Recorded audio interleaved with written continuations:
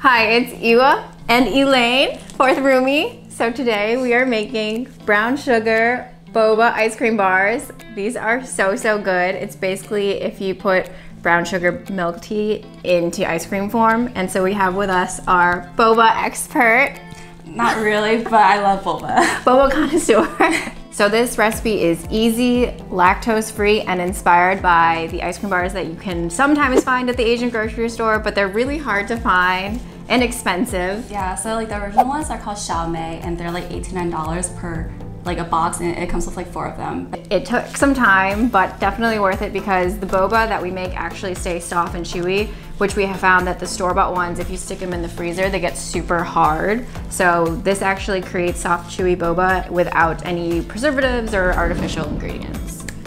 So yeah, boba actually came from Taiwan. I don't know. Woo, represent! But yeah, after that, like a lot of like Asian countries started making their own. Like there's tiger sugar, which was like actually my favorite one because they're like tapioca balls are like really small and chewy too. So we're the boba babes. So for this recipe, you'll need popsicle molds. I mean, you could make this as regular ice cream if you wanted, but we really wanted to get the ice cream bar similar to the box kind. Black sesame powder. You could also use regular black sesame seeds and grind this down if you felt so inclined to do so. Dark brown sugar, honey, and glutinous rice flour. We're using Lactaid vanilla ice cream because we are very lactose intolerant, but you could use any vanilla ice cream that you wanted or make it from scratch. So you want to use glutinous rice flour instead of the instant one to make the popsicles because these ones are made from tapioca starch, and when you freeze these, it actually becomes like really hard, and when you freeze these, it's still like really soft consistency. So the first step is? The first step is putting in our first part of vanilla ice cream so we can get that top layer in while we get some of the other ingredients ready. Yeah. So you want to fill this, the first layer to at least 1/4 of the mold here, so it's like right here. And then we're just gonna put this in the freezer while we make some of the other ingredients so we can get that nice layer of frozen ice cream. So the next step is to make the boba pearls, and originally, like I said before, like you could make it from glutinous rice flour, which would make it chewier. If you make it from tapioca starch or like potato starch, any type of starch, and freeze it, it's gonna be hard. So now you need 2 teaspoons of glutinous rice flour. Here, 1, 2. And then 1 teaspoon of black sesame powder. So this is what's gonna give it that black coloring similar to tapioca pearls, but without any like preservative ingredients or additive, yeah. Unhealthy shit. To be darker, you can always add more black sesame powder, or if you really like black sesame, you can just add as much as you like. But to make it sweet, we're gonna add a little bit of honey, just to help it be less grainy. Okay, and then get 1 teaspoon of hot water, and then pour it in here, and mix it. Continue to mix together. Once it starts to clump, you can make it into a ball and then knead it out into a log.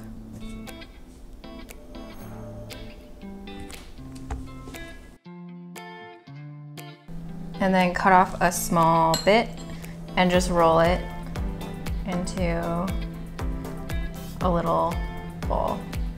So what my grandma actually used to do in Fujianese is called baowon. It's like a type of rice cake thing. Just cut it into smaller pieces. So for example, 1, 2, 3, and then be like a man. Just roll it like this. See? Oh, I didn't know that. Really That's really efficient. Yeah. The FJ Village people. And then we're just gonna dust them with some glutinous rice flour to help them retain their shape. And they'll literally look just like tapioca balls that you would buy in a store. So now that all the boba is dusted, we're just gonna add it into the boiling water to cook so they can become nice and bouncy. Yeah, they do like salve. Oh yeah, boba. So you're gonna cook the boba pearls for 3 to 5 minutes until they're nice and soft and chewy. And while that's cooking, we're gonna make the brown sugar syrup. So next we're gonna make the brown sugar syrup, and you're gonna start with about a 1/3 cup of water in a pot. Once it's boiling, you can add in your sugar, your brown sugar. So I'm gonna add about 2 tablespoons. And then you'll just stir it, and you'll wanna watch the syrup so that it doesn't burn, because it will ruin the flavor if it does. So you wanna put the fire to medium heat and then wait until this thickens. Once it starts to bubble and reduce down, you'll wanna add cornstarch in to help with the consistency of the brown sugar syrup so that it doesn't get hard or brittle in the freezer.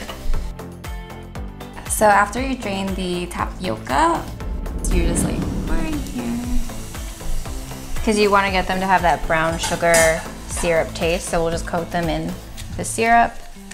Yeah, that's why you also don't have to add too much honey in the beginning if you wanna save your calories.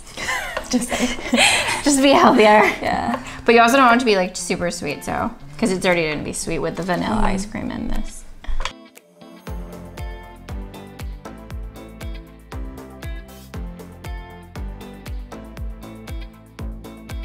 So we're gonna get our mold out of the freezer and start layering everything so we can make our ice cream bars. Boba, like brown sugar. Yeah, I'm not gonna say anything, you could just say that. So you're gonna layer this in and just put a few pearls and a little bit of syrup into the mold.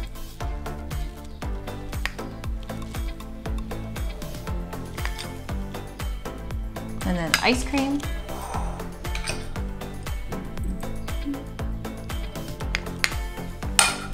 Make sure you press it in.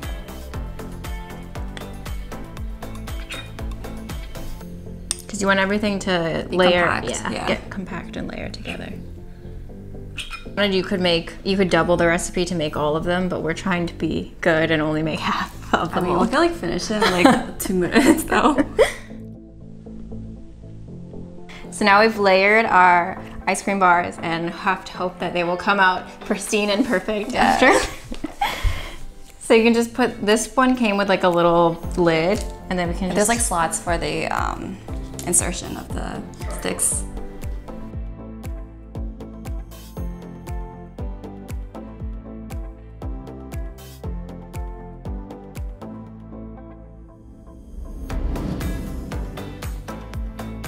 So we're gonna put these in the freezer for like 3 hours or overnight, depending on how much patience you have to wait for your ice cream bars. Okay, we had the patience to wait an entire day for our boba bars. Let's see how they came out.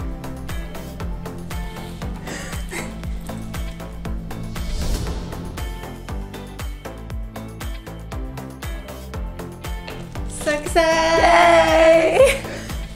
So in our trial and error of making these, we did have some issues pulling these out of the mold. So we recommend putting your freezer on its coldest setting and letting these set overnight if you have the patience to wait.